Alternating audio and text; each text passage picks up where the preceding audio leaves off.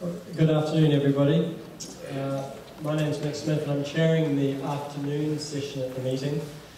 And as part of that, I have the great pleasure to introduce Yoram Rudy as the keynote speaker in this session. Yoram is the Fred Seig Distinguished Professor of Engineering, Professor of Biomedical Engineering, Cell Biology, Physiology, Medicine, Radiology and Pediatrics, and the Director of the Cardiac Bioelectricity and Arrhythmia Centre. And if that sounds like a remarkable span of healthcare, going from really basic science full to translation, and one that is likely to span scales that go from the molecule right through to the patient, then that would be entirely appropriate. Yoram is one of the true fathers of cardiac electrophysiological modelling. People who haven't seen him talk, I think we're very much in for a treat today, and one that really is going to span so much of the kinds of scales, function, and aspirations that we see in the VPH. Thank you, Nick, for the kind introduction, and thank you, Steve, for the kind invitation. I'm so glad to be here, and I've learned a lot in the last day and a half. Being wired like this, I feel like a virtual human myself. So. Anyway, what I'll try to do is to take you through an example related to cardiac repolarization of how in my laboratory we try to relate what is happening across scales, from the molecular to the whole heart.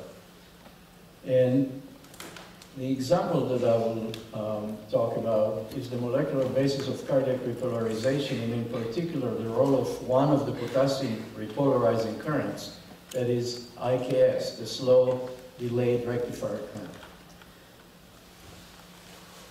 After this is done, I will cross to the clinical realm and give you clinical examples of how we use a method that we developed in the laboratory for non-invasive mapping of cardiac electrical activity, again, in the context of abnormal repolarization. So basically, the approach that we adopted in the laboratory is to try and integrate from the dynamic molecular structure of an ion channel protein to its function as a charge carrier across the membrane through the whole cell, where it interacts with the dynamic environment of the cell that includes all of the ion channels and transporters, calcium dynamics, and also some of the regulatory pathways. In particular, we have the chem kinase and beta-adrenergic pathway included in our model. And then we go into a multicellular tissue model where cells are connected through models of gap junctions. And that's where we basically stop. We stop at this scale with modeling. We don't cross into building models of the whole heart. In fact, what we do is we obtain the electrical activity of the heart non-invasively using this method that we have developed and validated and now implemented. This took many years to do. But now we have a method that allows us to map non-invasively the electrical activity of the heart. So in a patient-specific, data from the patient is introduced, and we use the principles that we learn from the modeling to interpret the data that we obtain from patients. So that has been our approach and philosophy in going from the molecule to the whole heart of a specific patient. And this is the tool that we've used all along, which is a model of the myocyte. And we now have a model of the guinea pig. That was the first one we developed, then the canine, and more recently the human, based on data from 144 non-diseased human hearts. And just very briefly, this is the action potentials, this is the calcium transient. The rising phase, as you all know, depends on the sodium current. It's basically a very robust one current process that has tremendous safety built into it. It's enough to have 11% of the sodium current to still have an action potential. And this is really what you want. You want to get an action potential or not get an action potential in a very robust and stable way. The next depolarizing inward current is the calcium current, and you can see it has a spike and dome morphology.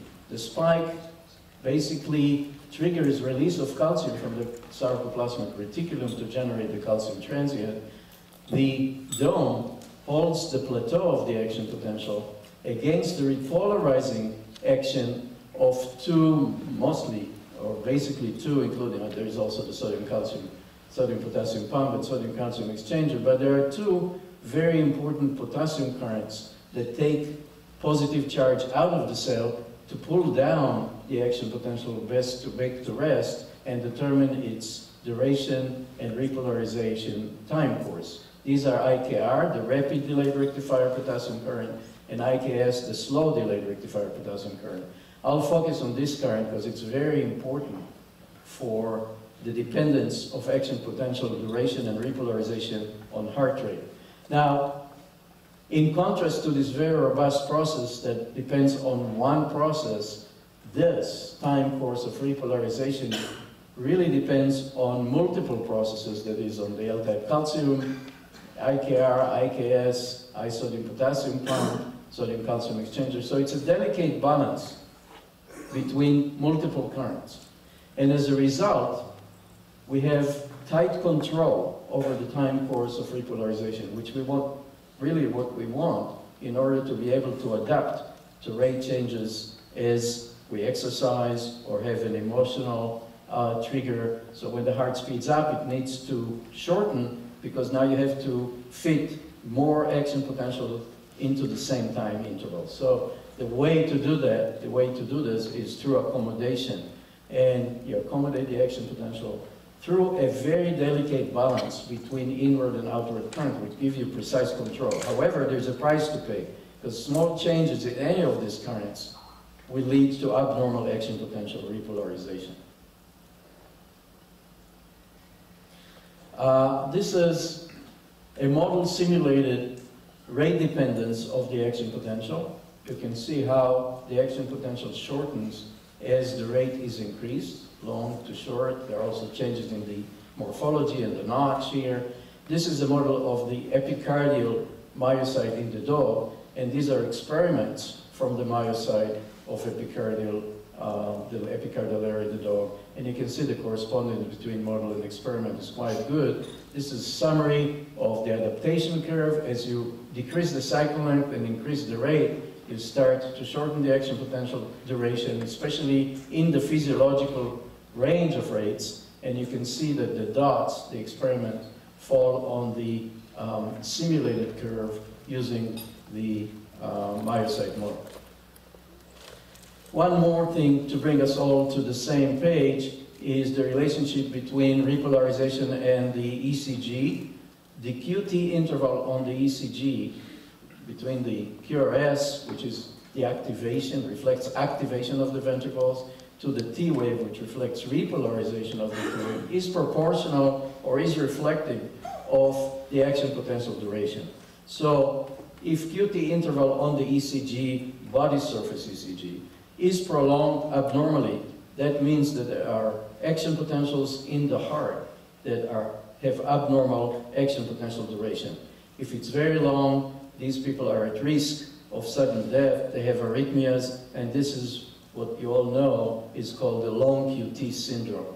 And the long QT syndrome could be hereditary or could be acquired because of drug use. So the first example that I would like to show you, and I'm using this as an example in a paradigm, and of course this paradigm and approach can be used for any ion channel. The first one is subunit interaction determines IKS participation in cardiac repolarization and repolarization reserve. Why IKS? Well, IKS plays a crucial role in action potential adaptation to rate changes, as I already alluded to. Mutations in its molecular subunits, KCNQ1, its alpha subunit, and KCNE1, its beta subunit, cause the long QT1 and long QT5, respectively. So there is a hereditary long QT syndrome that is inherited through mutation in the IKS channel structure. LQT1 is the most common long QT syndrome with arrhythmias occurring under high beta adrenergic tone. So these people really suffer arrhythmias, and many of them will die during a bolus of beta adrenergic stimulation, either to emotional stress or exercise. IKS is also subject to beta adrenergic regulation in a direct fashion. And importantly, for the modeling effort that I'll show you, KCNQ1 is highly homologous to KV1.2. KV1.2 is known as the shaker channel. It has been crystallized by Rod McKinnon, who got the Nobel Prize for it. And therefore, if they are highly homologous in structure, then we have a good template to start building on the computer a structure for KCNQ1, which I'll show you later. So what is the mechanism of shortening the action potential duration as rate is increasing? What is the mechanism of adaptation? The mechanism and the concept were borrowed from experiments in the guinea pig. And a word of caution, we have to be very careful about species differences, because species are very different in many aspects. And so the mechanism in the guinea pig is the following. This is at slow rate, the yellow. This is at fast rate, and you see the shortening of the action potential. And if you look at IKS current, that plays a role in adaptation, you'll see that in the blue curve here, there is an instantaneous jump of current. Okay, instantaneous, when you excite the cell, you get an instantaneous jump in IKS current. That means the channels are sitting there open, waiting for voltage to pass current. So what happens is at fast rate, you pace fast, or the heart beats fast, then channels don't have sufficient time to deactivate and close, and you can catch some of the channels in the open state, and therefore you have an instantaneous jump in current.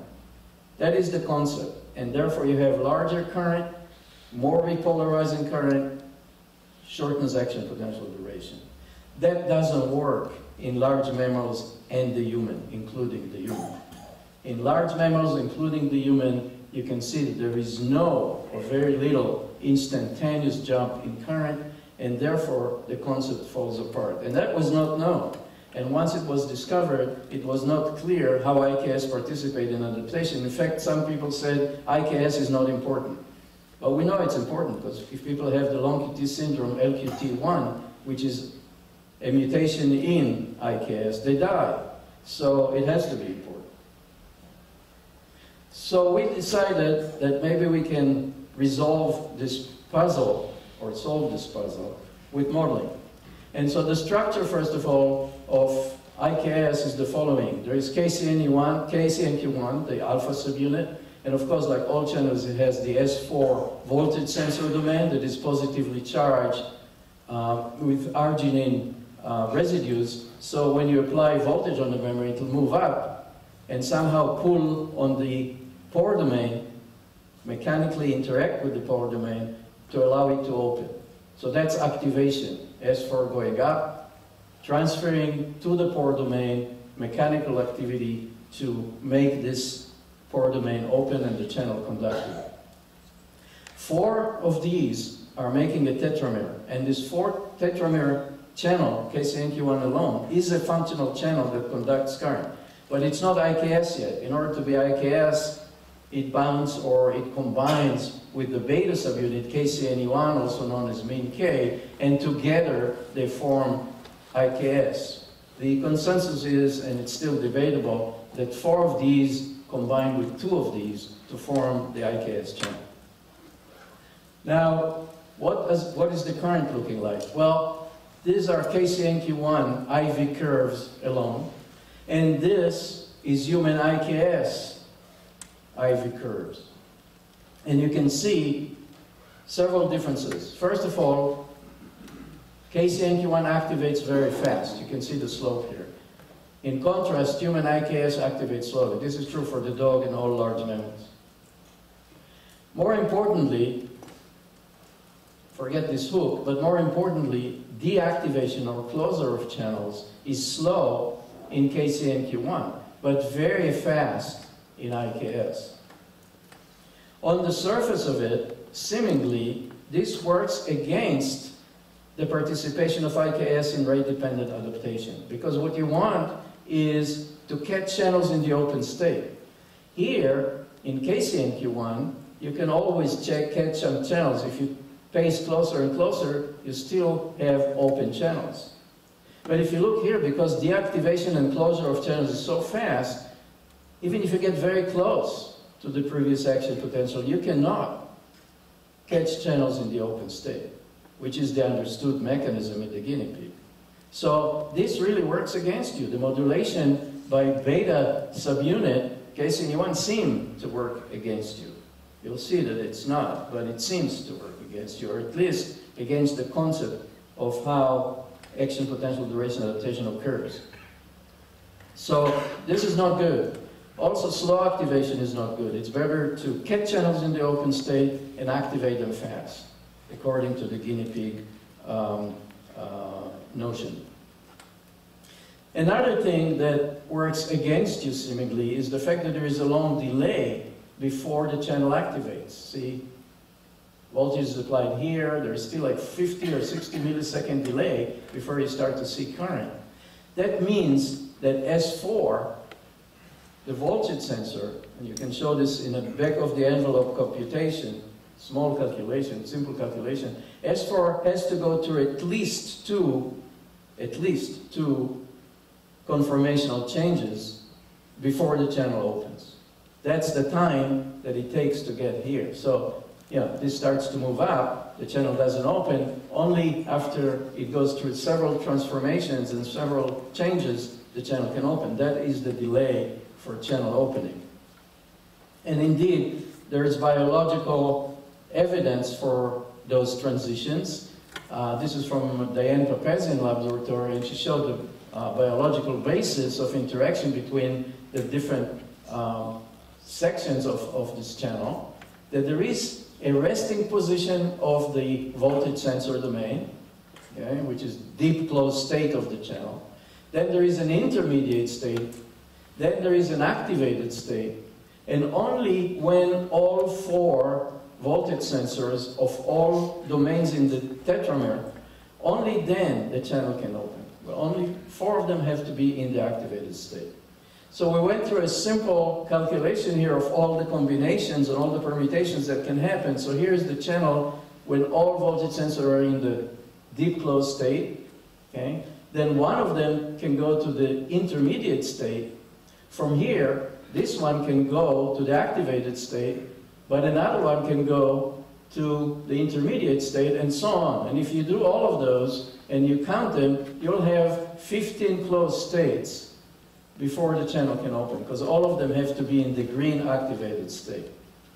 So we built a Markov model to simulate this. And let me just mention that you can see how a Markov model can already have some basis in the channel structure, right? Because this tells you about the dynamics of the channel structure while the channel is opening. 2 stages of movement of the voltage sensor, and we take into account all of these states, okay, in a Markov model, and this is the Markov model that we've built. And in order to duplicate all of the experimental data, both published and data that we obtained from several of our collaborators, we had to make this transition here, in this direction, the horizontal transition among the green states, an order of magnitude slower than transition in the vertical direction. Okay, so the transition rate here is 44, but here it's 4.4. So these transitions are slow, and these transitions are fast, which identifies immediately these states here as privileged. Because channels that are in any one of these states, all they have to do is go through one fast transition before opening. So they are available to open very fast on demand. But if a channel has enough time to cross back to any one of the green states, it's lost. Because now to come back, it takes a long time on a slow transition. So this is what we call the available reserve of channels that can open if needed on demand. This is just to show that this model with 15 closed states really duplicates all of the experiments. These are the experiments, and these are the results of those experiments. The dots are experimental data, and the lines are model simulated with this model. Here is some more of those. And again, you can see that for the human IKS, there is really very fast deactivation and closing of channels, so you can never capture channels in the open state, or very unlikely. While here, in the guinea pig, deactivation is slow enough, so you can always get channels in the open state. So the concept here makes sense, but it doesn't when you look at the human or the dog. So now, we can do what modeling can do, of course, and take this 15 closed state based on structure Markov model and introduce it into the cell model to see what it does in physiological conditions. And we can introduce IKS, or we can introduce KCNQ1 without the beta subunit and see the difference. And here is IKS at 2 rates, slow rate and fast rate. You can see the shortening.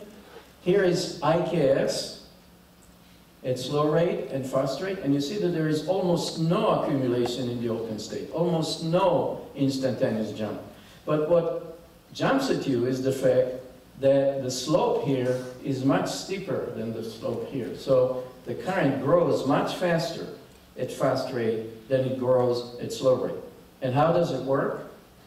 Well, it works this way. You can look with this model, of course, you can look at the population of the different states of the model, and you can see here at slow rate what happens. This is the open state inhabitants, or the open state population, okay? And you can see during an action potential, there's an increase in the open state, and then goes back to baseline.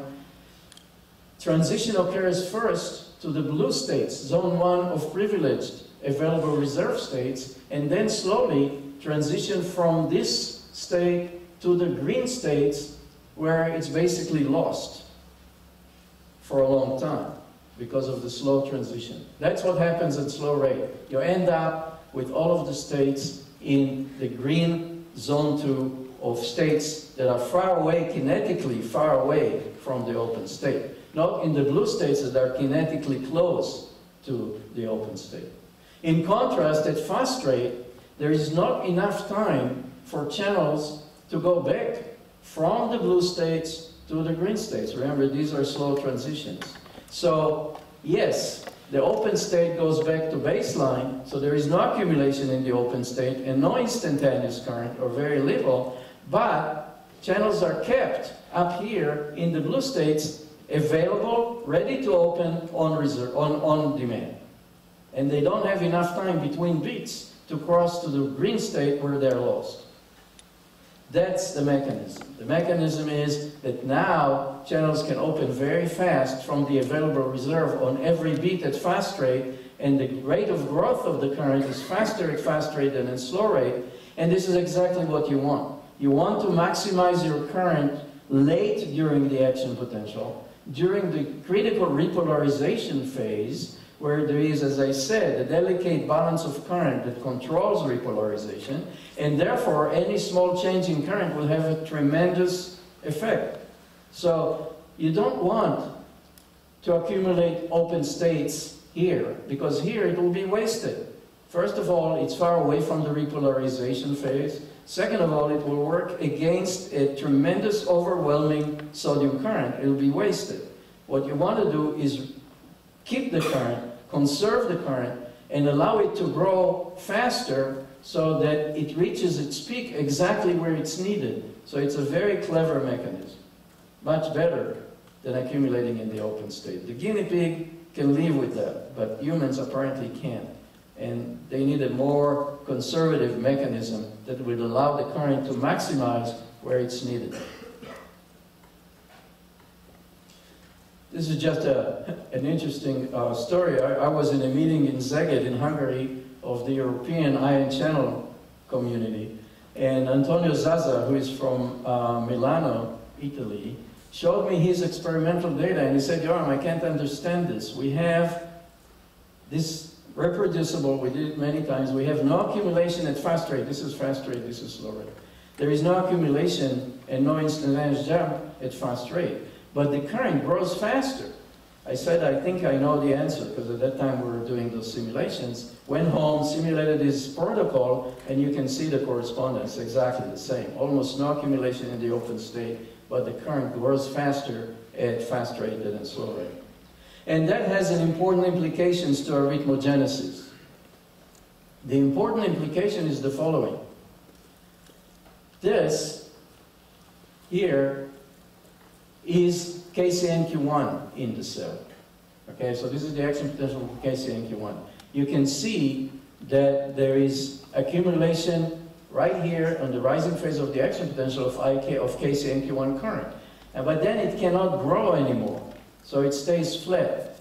In contrast, here there is almost no accumulation in the open state. This is human IKS, but the current grows faster to have a much larger maximum current exactly where it's needed during the repolarization phase and shorten the action potential much more effectively. You can see the adaptation curve with human IKS is much steeper than the adaptation curve with KCNQ1 alone. And for arrhythmias, well, you know, the notion of repolarization reserve is that IKS provides repolarization reserve when IKR is compromised. IKR can be compromised by drugs or by mutation in long QT2. Long QT type 2 is because of mutations in IKR, the other repolarizing current. When it's compromised, IKS takes over. Right? The problem is that it doesn't always work. I'll show you here, again, why it's important to have the IKS dynamics versus the KCNQ1 dynamics. The gray is the cell with KCNQ1. The black is the cell with IKS.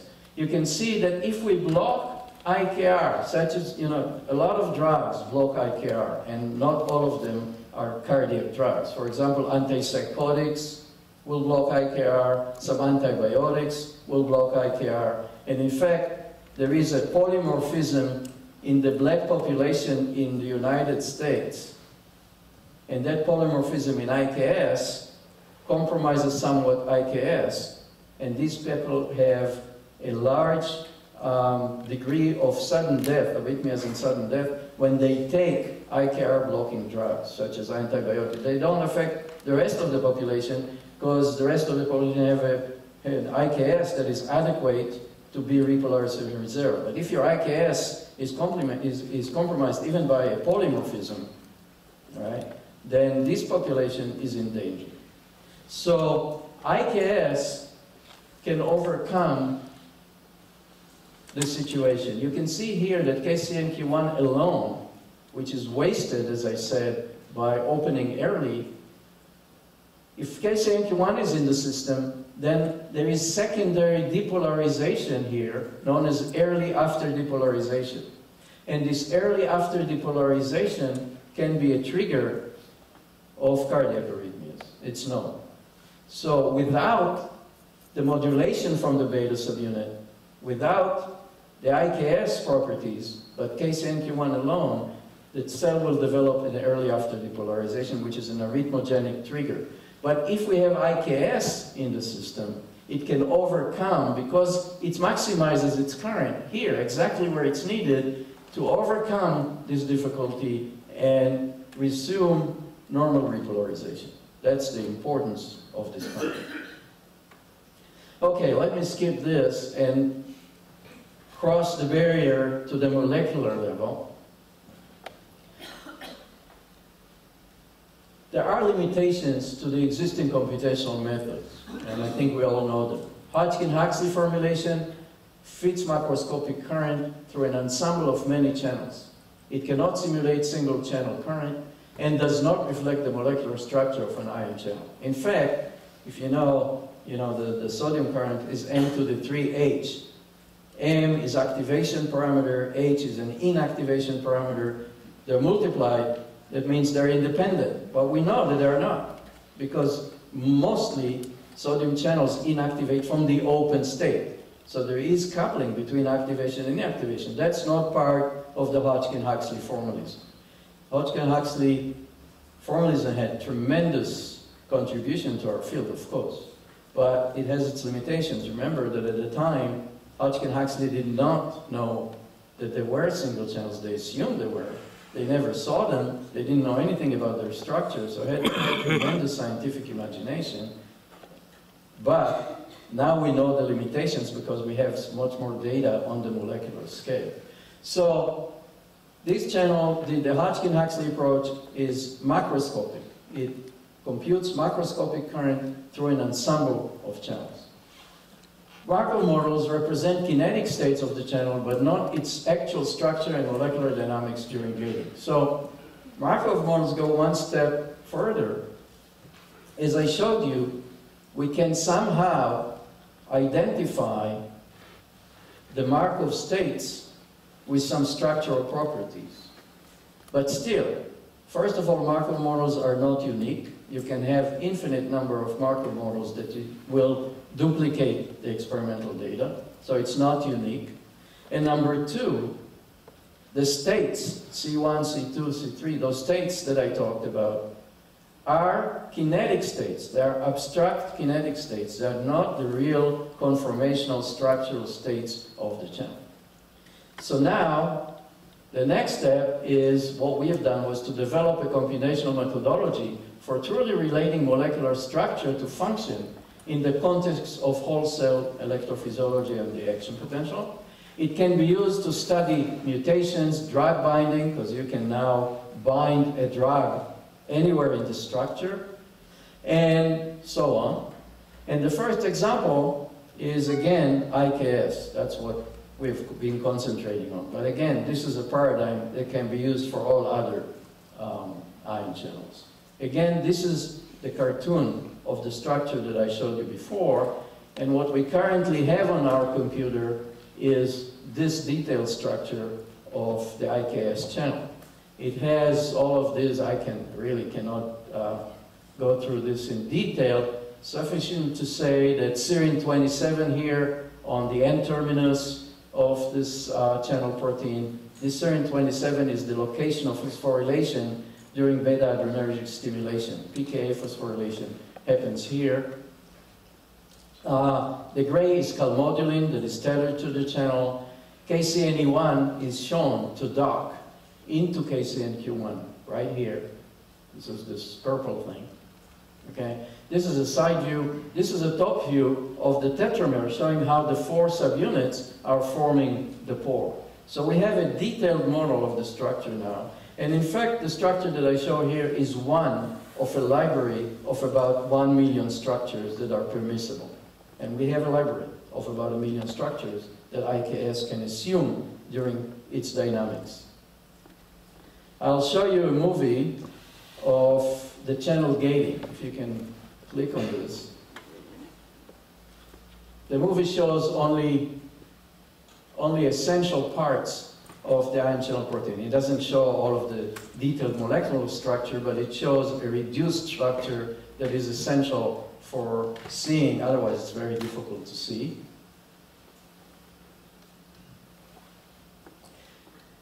You can see here the voltage sensing domain, which is S3 and S4. It moves up and down with voltage and pulls through this S4, S5 linker to open or close the channel. This will indicate a closed channel. This will indicate an open channel.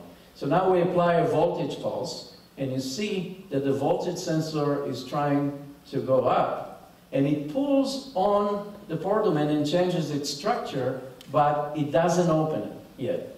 That's the delay that I showed you. We just exposed this structure to the existing forces in the system, electrostatic, van der Waals, and a stochastic force field. So that's the delay. We're already here. Now we jump to about 50 milliseconds. Now you start to see some flickering and opening of the channel. You see how the voltage sensor is up here. And as time goes by, this becomes longer and longer opening and shorter episodes of closed channels. Okay? That's towards the end. And now if you take 1,000, or you do this 1,000 times, you'll start to see an activation curve that looks like the activation curve of the macroscopic ensemble current. Okay, so now we basically connected from the molecular structure and its movement during gating all the way to the activation curve of the macroscopic current. I should make one statement. This is all stochastic. So if I do it again, okay, the channel will go through another trajectory from closed to open.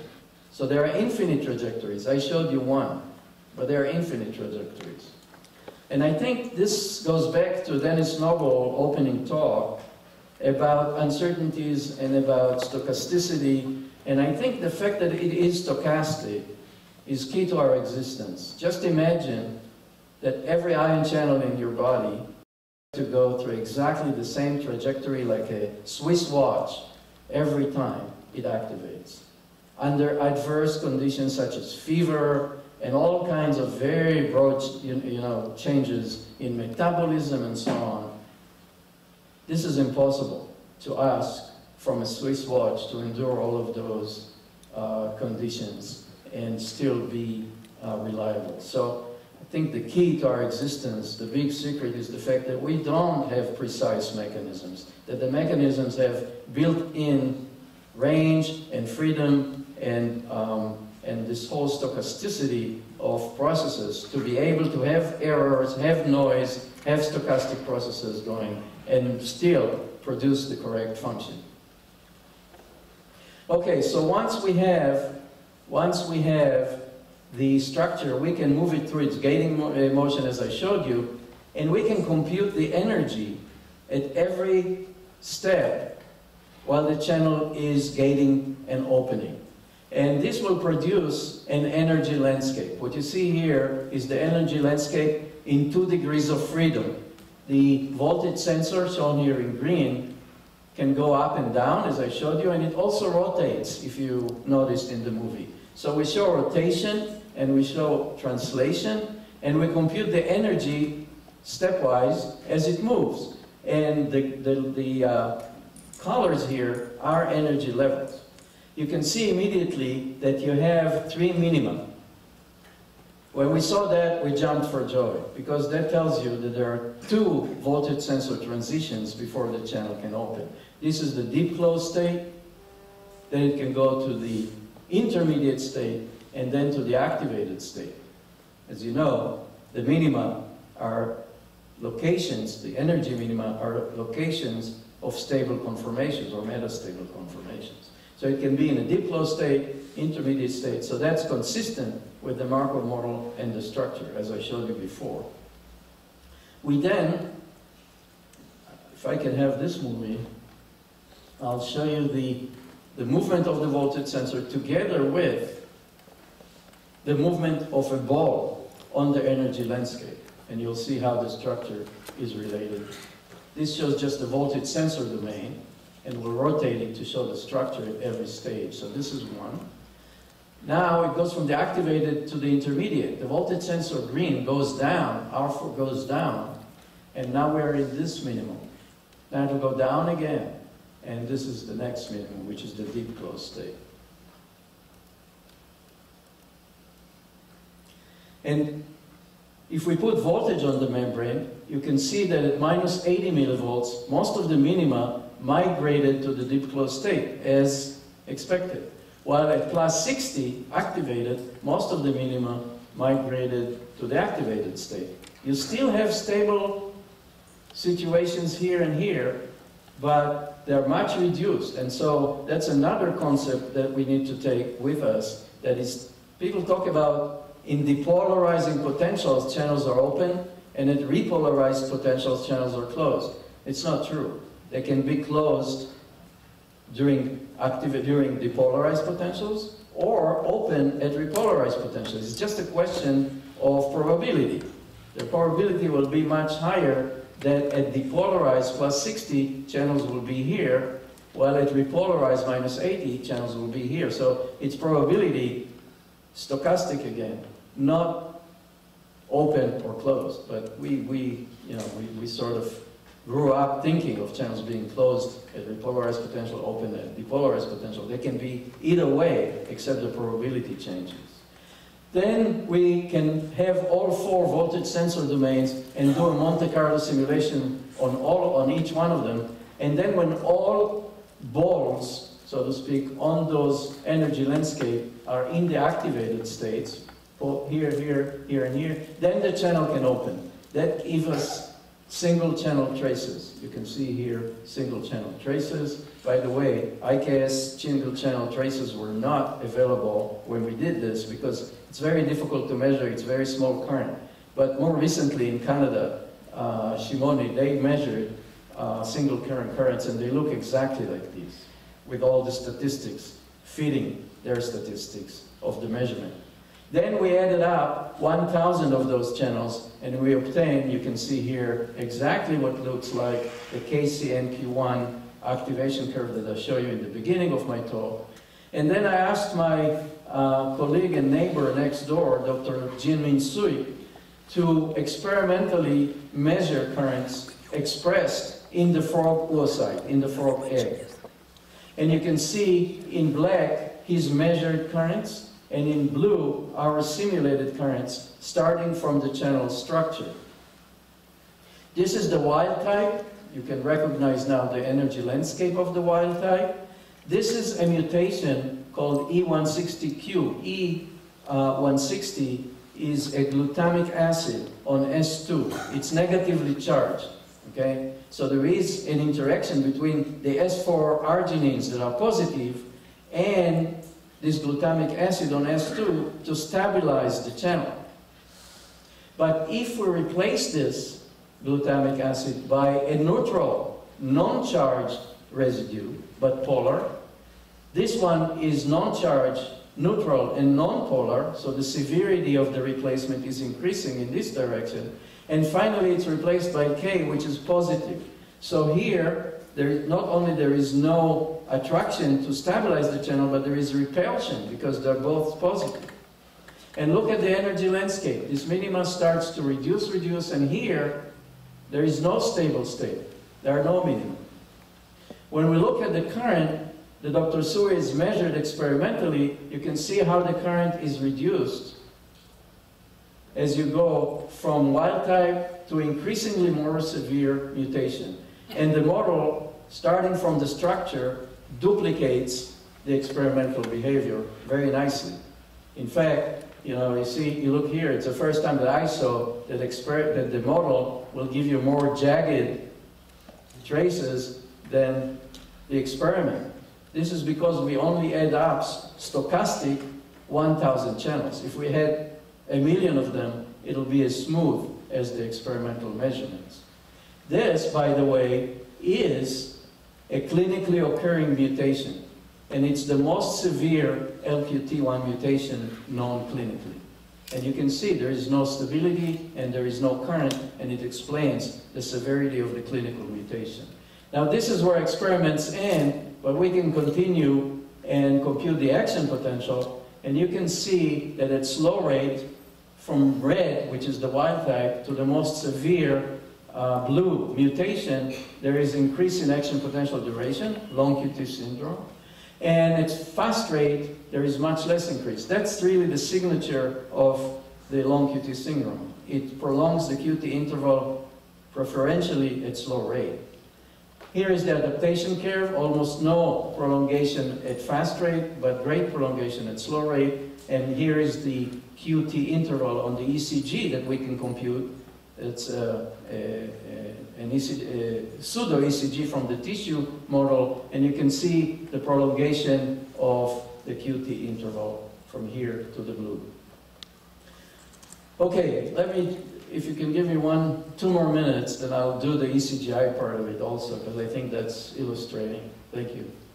Okay, so crossing to the clinical realm, as I said, the danger in repolarization abnormality is that you have very sharp gradients of action potential duration. Let's assume that you have a region with long action potentials and a region with short action potential or normal action potential, and there is a trigger here, let's say an EAD, early after depolarization that I showed you, then it cannot penetrate the region of long AP because this is still recovering and cannot be excited.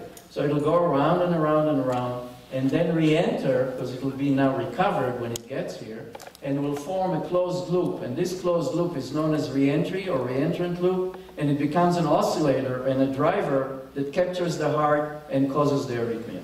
That's the mechanism, and that's the danger of abnormal repolarization.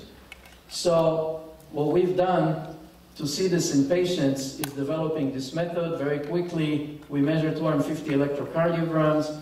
We push the patient through a CT scan, so we obtain not only the potential distribution every millisecond on the body surface, but also the heart torso geometry from the CT scan. And then we develop and validated over many years the algorithms and physics and mathematics of this whole thing to combine the two.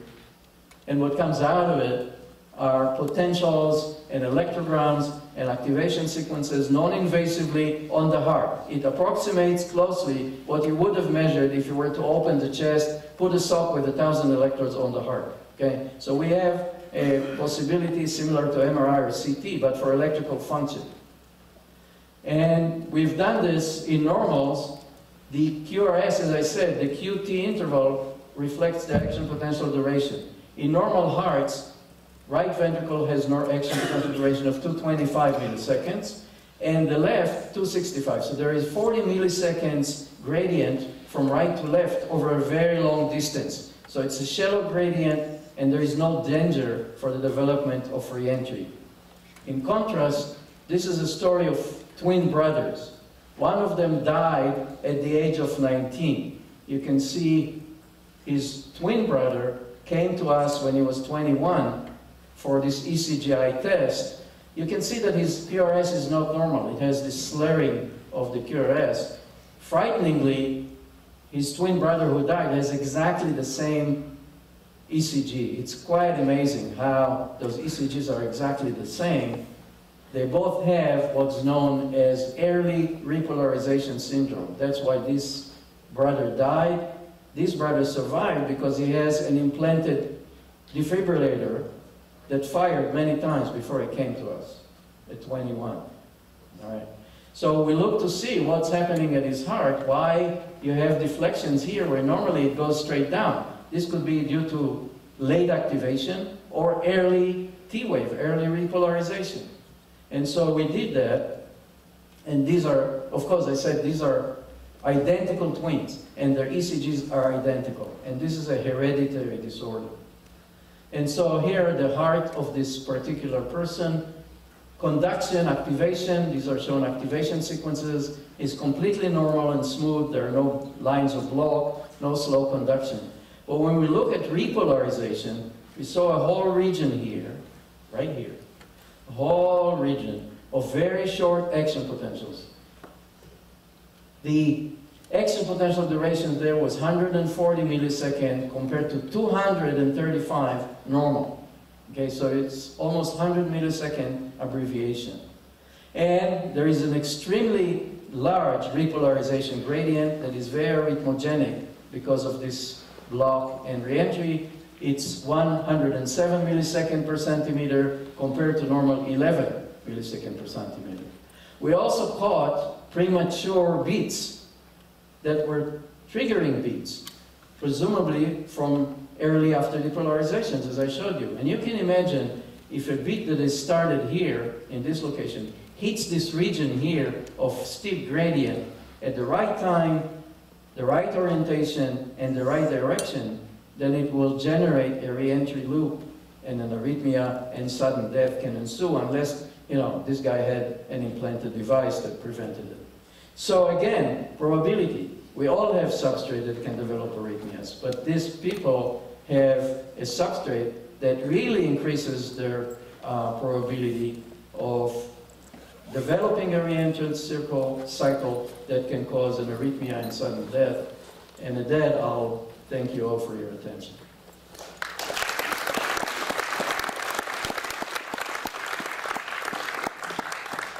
So we were a little bit late coming back from lunch, but I'd like to thank Yoram for an absolutely fantastic lecture, and we have time for perhaps a couple of quick questions.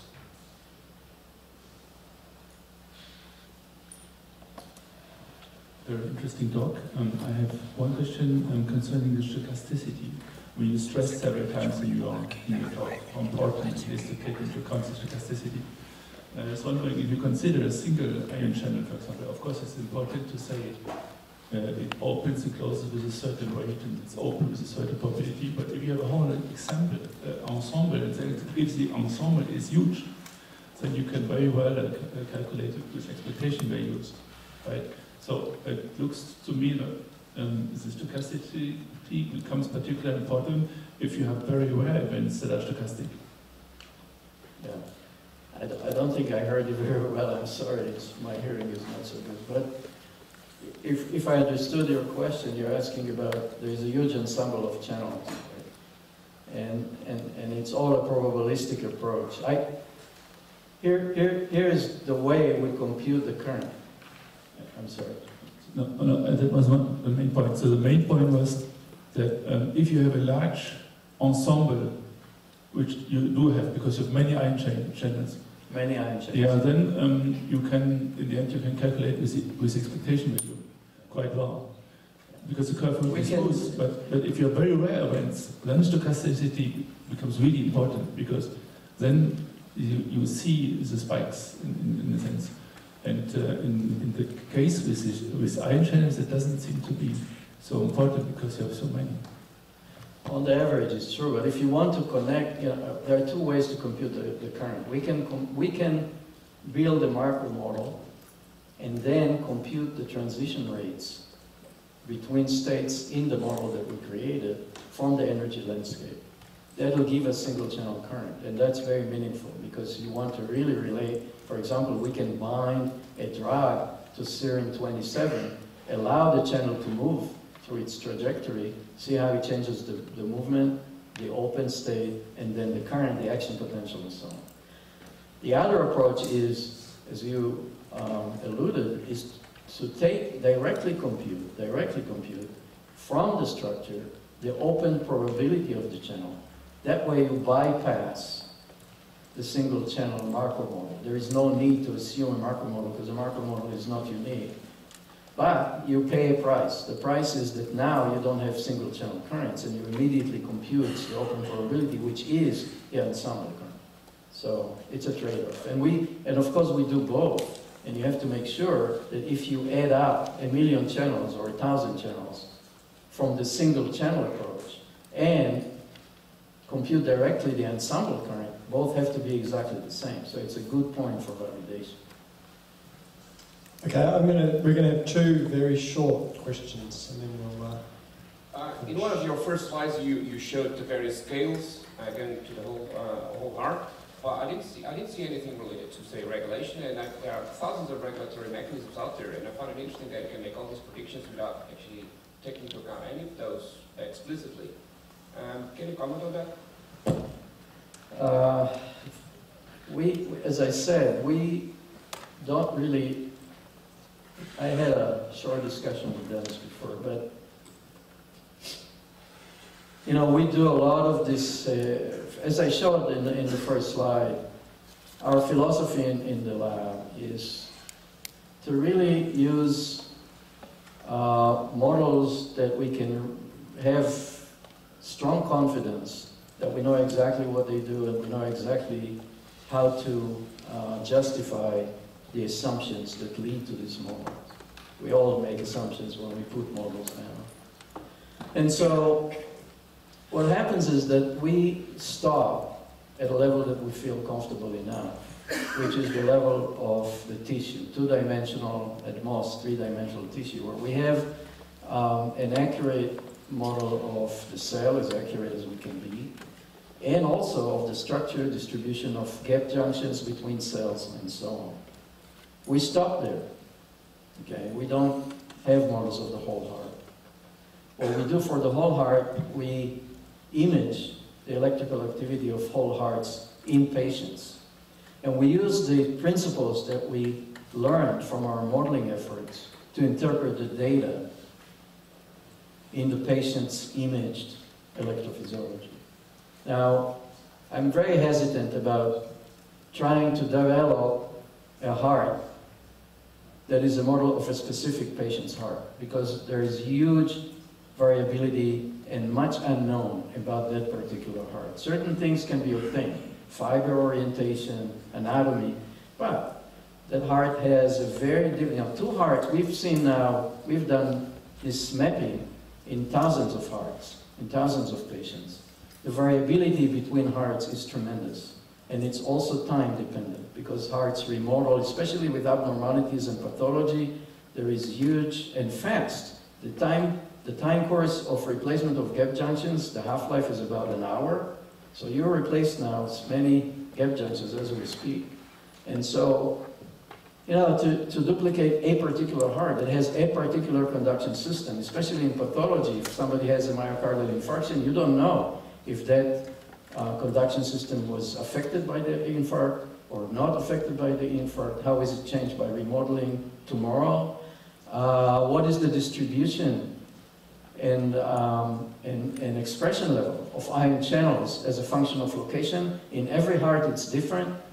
How do you know and how do you take all of those parameters that are crucial for arrhythmias into account and develop and pose a heart, my heart, on the computer?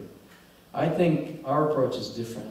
We're taking the principles that we learned from the modeling to interpret what we see in the clinic, but we don't duplicate a particular heart because we don't feel we can. Okay, I'm going to convert my two questions into the one long one we've just had and encourage everybody to make the most of Yoram's time in the breaks to take additional questions offline.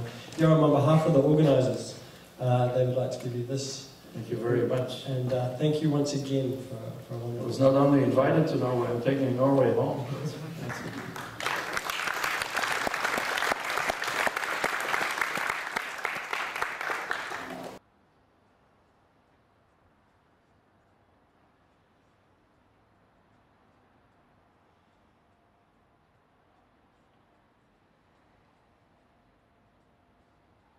Yeah.